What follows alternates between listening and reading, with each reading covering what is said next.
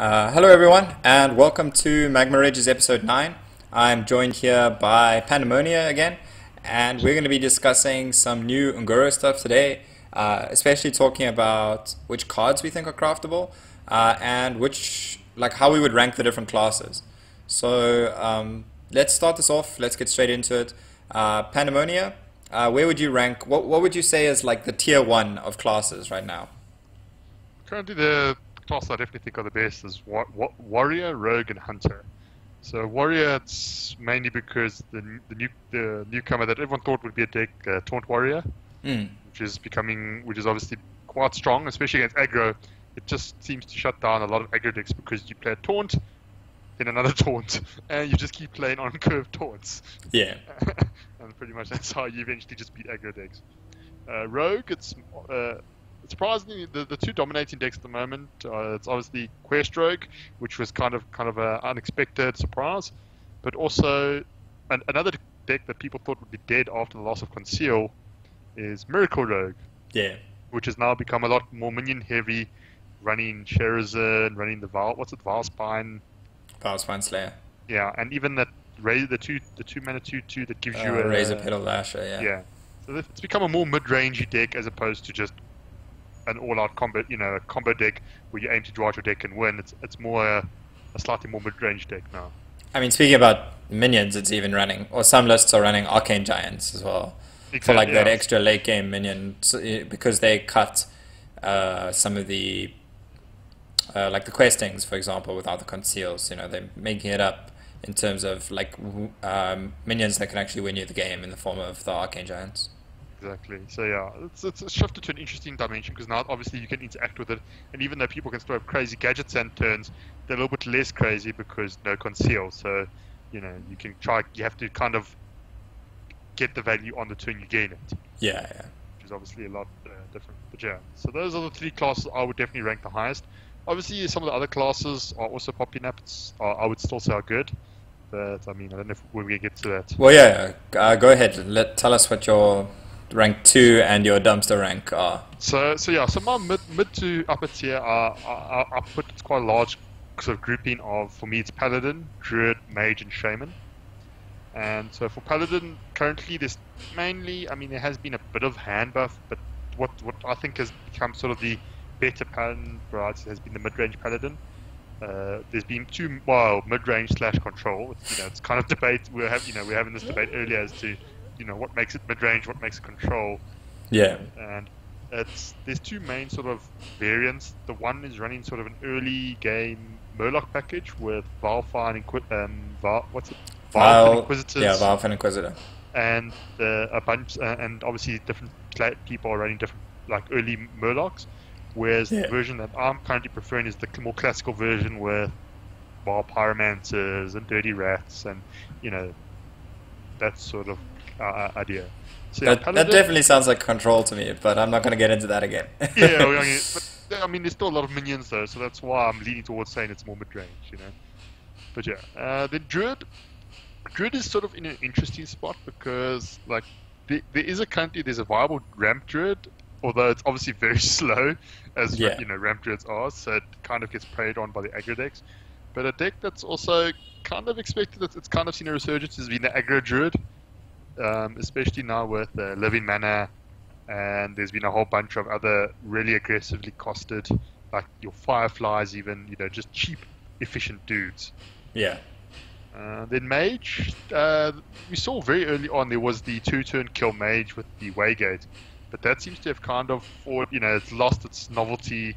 People are realizing it's really slow, and sometimes you're just dead before you can do anything.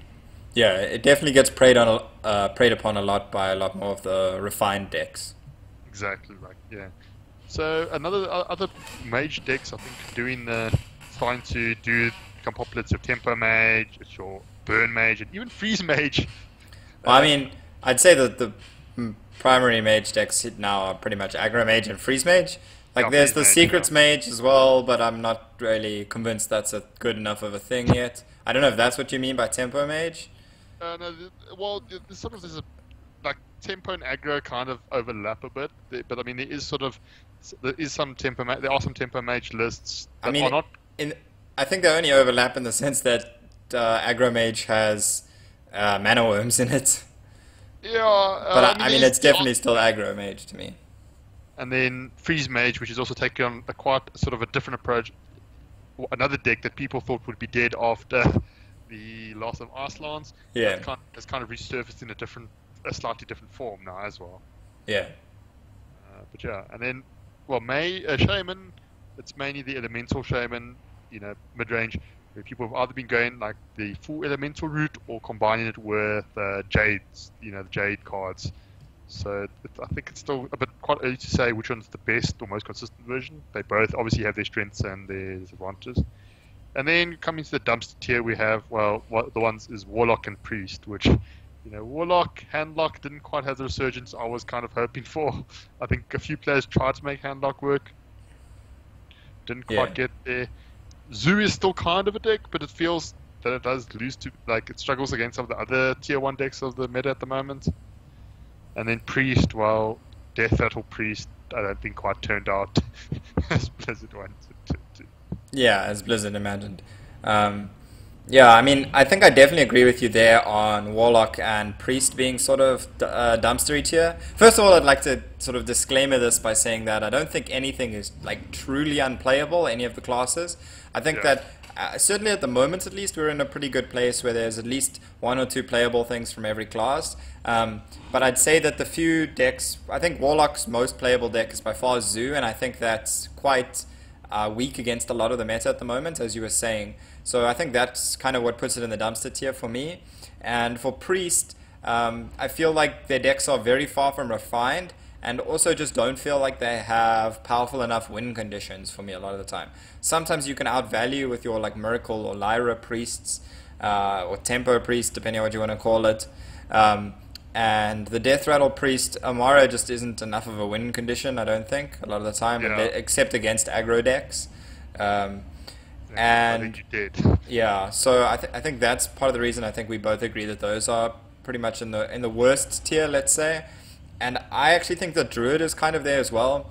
I don't think Ramp Druid is really seen enough results to be sort of good enough. I think that in a particular meta it might have its place, but overall I'm not sure the deck is really good enough. And so I think that mostly just leaves Druid with Aggro Druid as their main viable deck. And Aggro Druid is also weak against a lot of It's a very all-in deck. yeah, it can be quite weak against a lot of decks. So I think that leaves Druid a little bit one-dimensional, and I mean we've also seen Jade Druid not be as dominant as people thought it might be. It's kind of just gets left behind by a lot of the mid-range decks that we're seeing. So I kind of think that I would also have Druid in that sort of bottom tier. And then to me, I think there's only one top-tier class with multiple archetypes of like viable decks, and that's Warrior. I mean, Taunt Warrior and Pirate Warrior are very, very different decks. So you can kind of play the aggro or the control style if you're playing Warrior, and this makes it very difficult to mulligan against, which makes the class pretty strong as a whole. And I think there's also even some Tempo Warrior lists that haven't really been experimented with enough. But I think that Warrior is in a really good place. I think Warrior is kind of, to me, the standout class at the moment. And then I would say the other 5 classes, Hunter, Rogue, Mage, Paladin, and Shaman, all kind of fit in that second tier. And to me, that's mostly because all of those classes pretty much have one viable or one really good deck. In Rogue, the Quest Rogue is kind of weakish in the meta at the moment. It's good against certain things, but against most things, it's not really that strong. So I think that Rogue's mostly just Miracle Rogue at this point. Quest Rogue definitely has its place and can win, but it's not as strong as a lot of people perceive it to be, I think. And so I think that leaves those 5 classes with only really one strong archetype each. Obviously, this is better than we've seen in some previous expansions where like Hunter and Paladin got totally left behind. But I think that, to me, that's the kind of clear divide that we see in the different classes. No, definitely. I think. I mean, if people like the innovation in Warlock and Priest continue, I think we can head towards a meta where we can have all 9 classes being represented. Obviously, it's very difficult to always get equally represented because I think Warrior is still. I think between Warrior and Rogue, they're dominating in terms of the numbers. The dominating the meta at the moment in terms of the sheer numbers. Yeah, I think Warrior, Rogue, and Hunter have seen the Yeah. most popularity on, So according obviously, to the Data Reaper report stuff. Well, not the yeah, report, but the the live Data Reaper stuff. Yeah. yeah. So obviously, hopefully, we develop this. This develops into sort of a healthier meta, and not just a rock paper scissors meta. Because like the problem is that gets really boring when it becomes a case of okay, this deck is tier 1, therefore this deck becomes popular. Okay, this deck gets knocked over. Okay, the next deck now that gets preyed upon. It's really nice to have a Yeah, sort of a yeah. multi-dimensional meta. I think that there's definitely something out there for whatever playstyle you want to play.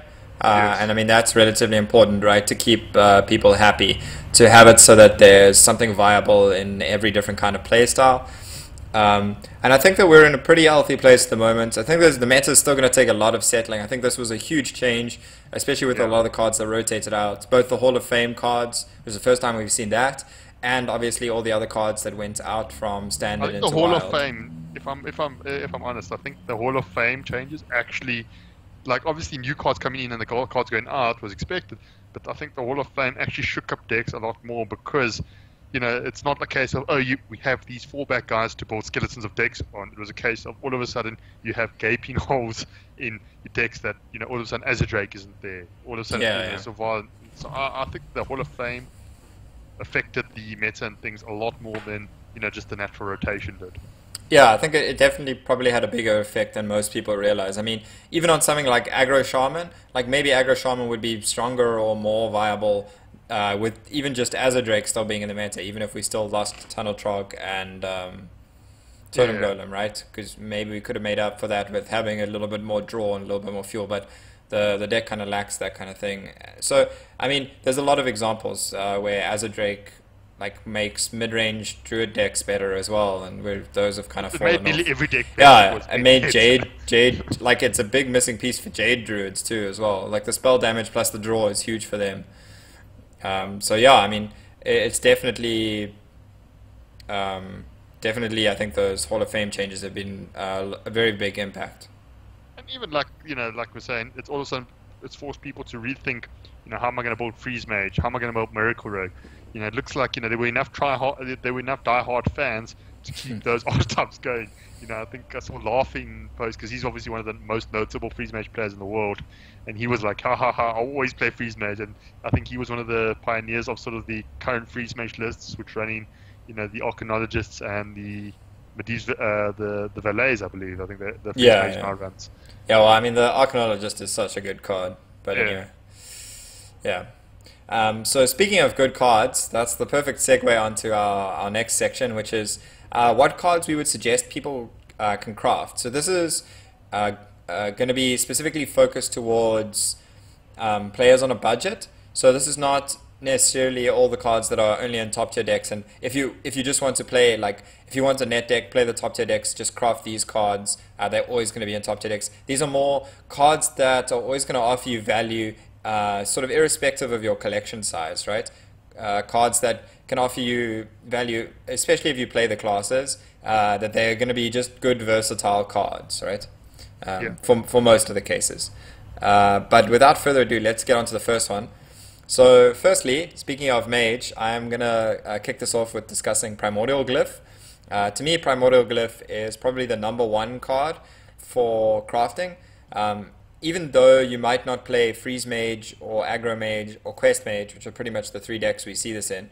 Well, actually, we see this in every Mage deck, but even if you're not Yeah. going to craft those, this is a card that is going to be playable in a lot of budget Mage decks, which is one of the easiest classes to build budget decks for because of the power of their The basic classic cards. Yeah, the classic and basic cards, especially their basic spells. And this is a card that's definitely going to help you be more versatile, help you win games out of nowhere. And it's really strong with stuff like Sorcerer's Apprentice, Mana Worm.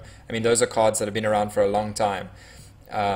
Those are classic cards. So I don't see this card necessarily going anywhere until it hits rotation, right? This is always going to be a strong card for Mage. I think even going into future expansions.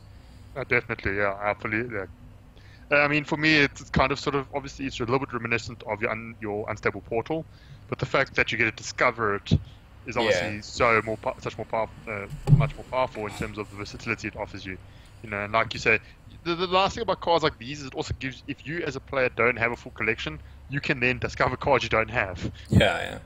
You know, and you get to wield the power of a Pyroblast or a, you know, whatever spell Yeah. you don't own. Yeah, and I mean, getting those 8 mana Pyroblasts, or those 4 mana Meteors, or those 5 mana Flame Strikes, even if you're Ugh. not playing them the same turn, you Primordial Glyph, those are definitely powerful effects that you can keep. And I think it's also a good card for newer players to help teach them about like when cards are good, right? So sometimes they might pick, oh, Meteor is the most expensive card here. Let me pick it, and then they pick it against a deck where Meteor is never really good, and then it can help them learn lessons as well. So I think that Primordial Glyph is just a really really strong card, and I think definitely something worth crafting for newer players. So do you want to take us on to the next card? Which would be your next card of choice for players to craft? So for me, and we chatted a bit about this, but my favorite card by far of the set is Elise, Trailblazer. Yeah, at least the So, Trailblazer. so obviously it's a legendary, but in terms of the rest of the neutral legendaries, none of them are really that impressive. And even Yeah. a lot of the class legendaries aren't seeing that much play. You know, obviously the quests are seeing play here and there. But for me, why I like Elise so much is because it's essentially like a 71, like it's sort of value. The fact that okay, you play in a 5 mana 5/5, then the pack, and then when you open the pack, you get 5 cards, all of which are like a lot increased rarities. So the fact is, you kind of for a short period of time in the game, you're increasing your collection because Yeah. you get to essentially play cards that you might not have in your collection. So it's obviously much better in a slower meta against control decks where you have time to explore these different options. Where you get big guys or you get to play these cards. I mean, it's obviously not as good against aggro where you might be dead before you can even get the pack. Yeah, It's but just the versatility and the value. yeah, at least does have good stats for its mana cost as well, right? So even if you don't get to playing the pack, it could just be good, sort of on curve, right? 5 mana 5/5 is not Yeah, the best, but it's not the worst. it's a card that's easy enough to fit into a lot of decks, right? And with the 5-drop slots not being that, like, it's not just Azure Drakes now. There's a lot of space in that 5-drop slot. So I think Elise can fill that hole in a lot of decks. You can play sort of anything from mid-range to control to like super grindy decks with the Elise. So I think Elise is probably one of the top legendaries. I would say second behind another one that we're going to discuss soon. But I think Elise is probably the best neutral legendary. As you said, like there's just not that much. The rest of the neutral ones are quite like Very niche. gimmicky, very niche or very gimmicky. And as of yet, I have yet to see any of the others sort of a place in any deck really. Yeah, I think this is just a good card to go in almost any mid-range deck as well. Exactly. For This is like the rag. I mean, obviously not as powerful as rag, but the sort of when you don't know what card to put in, let's just put in a strong card. yeah. It's just a really good value card that can fit in a lot of decks and often just win games off the value that the players get from their pack, right? And even when you don't draw the pack, as we said, it is a 5 mana 5/5, which is not terrible, And also a slightly sort of on a slightly similar note, the whole educational aspect of you also get to, and I'll be honest, you get to see and discover some weird, wonderful interactions you would never have thought of because because the pack is a pack, it gives you cards from different classes as well. So you get to sort of see, oh, this card does this with this card, and you get to sort of learn a bit as well. Yeah, you get to realize just how bad some cards are as well. When you get Tyrantus and you're like, oh wait, actually this card is really bad. I'm never having a turn where I can play this card because it does nothing. But yeah, I mean, I agree. Also, just as you're saying, the pure like fun aspect as well. Like that's definitely a thing, right? Opening that pack and it's going to be a different experience every game. So if you're limited on a collection and you can't change decks all the time, this is one way of having like very different experiences, and still being strong but not overpowered. Yeah. It's not like overpowered RNG, but it's really fun RNG. The way they've done it. And for those that don't know, the packs are sort of a lot more weighted than the real packs you would open. You're a lot more likely to get multiple legendaries even, or epics and stuff. And an epic in one of the packs I've opened in game. Yeah. So yeah. Okay, so on to the next card. We sort of briefly hinted at this, and this is the one other legendary that I would say is a good craft in this set, and that's Fireplume's Heart, the Warrior Quest. I think the Warrior Quest, if you have like a mid-sized collection and you can actually put together a decent Taunt Warrior deck, is a strong card to craft. There's a lot of ways to build the Warrior quest decks, everything from tempo to control to like mid-range even. And so there's a lot of ways that you can make this card work. You don't have to have the exact net deck that Show took to rank 1 legend or whatever. There's a lot of ways you can build to make this effect still like, or to complete the quest, and the effect is always pretty powerful. Yeah, and there's, I mean, and like you said, there's a lot of sort of budget, cheaper taunts that, you know, like obviously you might not have all the expensive epics and legendaries, but, you know, cards like Sentient Shieldmaster are still solid. You know, like a card that used to be, I used to enjoy when I was still a budget player was Sunwalker. You know, you know, it's a lot of cards that, you know, might not be, let's say, in tier 1 decks, but they're still pretty solid, and, you know, in Taunt Warrior, they will still do the job quite effectively, I think. Yeah, and it also synergizes well with another card we're going to discuss a bit later. But so what would the next card that you would suggest players can craft be? So I mean, so now we start moving towards like, you know, are you a sort of a more aggro player, or are you sort of a more, you know, control player? So like, or, you know, do you like synergies and tribes? So like, if you like synergies and tribes, one of the things that obviously Blizzard announced at the beginning of this was when they spoiled was the whole elemental synergy. And so one of the things they've done is, even though there are some class specific elementals, they've kind of kept, shall we say, the core package as being mostly neutral. So we're going to kind of group all these cards: Blaze Caller, Servant of Kalamos, and the Tolver Stone Shaper, I believe it's called. Yeah. And then obviously I mean, we don't really talk about the commons, but like Tar Creeper also kind of fits in there as well. Yeah. And these are all basically really well statted and really good effects for cost value minions, with the main condition being you have to have played an elemental the previous turn. Yeah. So I mean, Blaze Caller has been most likely compared to, it's like a Firelands Portal, except you're guaranteed a 6/6. Yeah. You know, as opposed to a random 5-drop. Servant of Kalamos is basically similar to, there was the mech one, I can't even remember, Gorilla Bot I think it was called, or I mean, although I feel like it's more similar to almost a Zerdrake in these decks. You can get a lot of, I mean, a 5-mana 4/5, but the discovery effect is obviously very strong.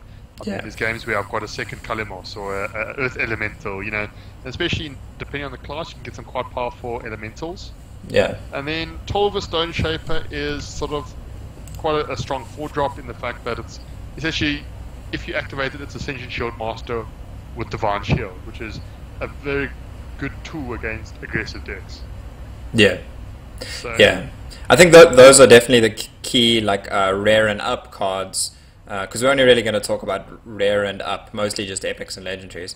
And those are definitely probably the 3 key cards that you would want to craft to play any kind of elemental deck, you know, across different classes, as you're saying. I mean, mostly we see elementals in Shaman and a little bit in Mage, and those are definitely cards that, if you want to build the elemental package in almost any class, if you're just trying to fulfill your quests, those are like decent cards that are going to win you a few games.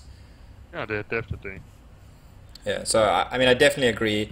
Blazecaller in particular is a big, he's a big boy, and he can do, he can have like a large effect, right? Dealing 5 damage means you can basically get removal and development in the same turn, and that's a very powerful effect. 7 mana for a 6/6, and I mean, a lot of times you're getting 2 or 3 for 1, but you know, you're getting a lot of value from it. Yeah. So I mean, and we all know Fire Elemental, even though it was a Shaman card, is one of the best class cards. Yeah. So. And this is his bigger brother. Exactly. Okay, and next off, one of my favorite cards from the set, and one of the cards I was a big fan of before it even released, is Vilespine Slayer. So I think if you're a rogue player, Valspine Slayer is pretty strong in almost all rogue decks. I mean, it doesn't see much play in Quest Rogue and that kind of thing, but I think you could build a Quest Rogue deck even that would make Valspine Slayer work. It's just a very, very powerful effect. On that same theme of developing whilst killing, in this case, Valspine Slayer is more guaranteed to kill if you can activate the combo, of course. Whereas the body is a lot weaker, right, than like Blaze Caller, where in this case you're getting a lot more. You're getting a more powerful effect and weaker stats. When Blaze Caller, the effect could be limited in what it could kill, but the stats are pretty good. Yeah, I mean, Valspine Slayer, yeah, like you say, I mean, it's kind of the card a lot of rogue decks have been wanting for a while, because, you know, the weakness of many decks, most notably Miracle Rogue in the past, was they couldn't deal with big threats. You know, the closest thing to an answer they had was, you know, sap it and hope to win before that big threat becomes a problem. Yeah. Whereas now this is as hard to remove as you want. And I mean, it adds the body as well. So a lot of the rogue decks are becoming more tempo orientated, I think, and a lot more mid-rangey. And obviously, I mean, this is an assassinate on a body. Yeah, I mean, there's a lot of rogue decks you can build with this, right? I think everything through from aggro to like control rogues can be played with Valspine Slayer. Even if you're playing some kind of like Jade Rogue, this is a powerful card for that deck even. Just because the combo effect is so strong.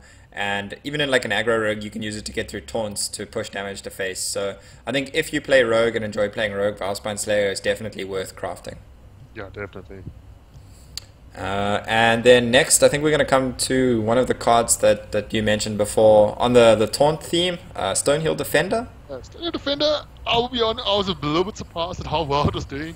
I mean, it basically was, you know, it's a Silverback Patriarch with upside. Yeah. And the fact is, obviously, people get...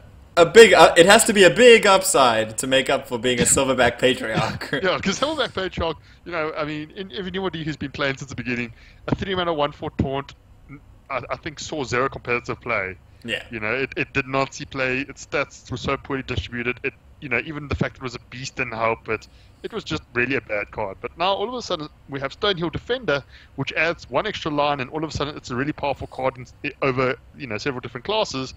And now we ask ourselves why. And obviously, the simple sort of reason is because you discover a taunt. Yep. And now depending on which classes you play in, and we know Discover favors class cards, so the classes that this has found home in have been Paladin, because the potential to discover cards like Tyrion and Sunkeeper Tarim are really powerful. And even Wicker Flame Burn Bristle. Exactly, yeah, it's really strong. I mean, a lot of the Paladin legendaries at this point are taunt. Exactly. As well as in Warrior with the Taunt Warrior, where it's basically just continues the train. You know, as well as there being quite a few strong new taunts. I mean, there's that Warrior with 111 for 7. The Tar Lord, yeah. You know, there's a lot. And obviously some of the taunts you are running in your deck, but to get an extra taunt that could possibly fill your curve is obviously very powerful. The ability, you know, you play this on turn 3, you can go, you look at your hand, you see they're going, okay, now when I'm playing my curve, what turn is the most awkward currently? Okay, what turn, you know, what cost taunts do I have?